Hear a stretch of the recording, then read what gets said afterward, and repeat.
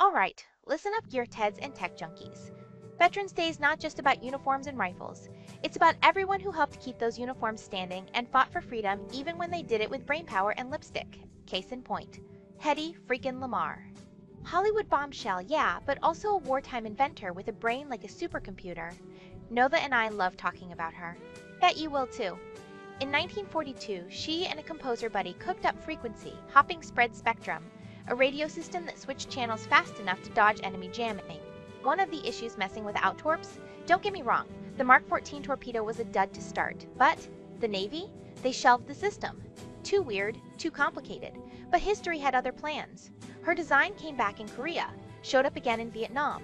And today, you'll find her blueprint in every secure military comm, every GPS-guided strike, every drone, and every Bluetooth link in your pocket.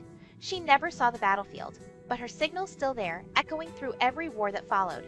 Her tech was the grandmother of Wi-Fi and milcoms of today's battlefield. So this Veterans Day, remember, not every warrior carries a weapon. Some just build the tech that keeps the rest alive and puts steel on target. Rotgut out.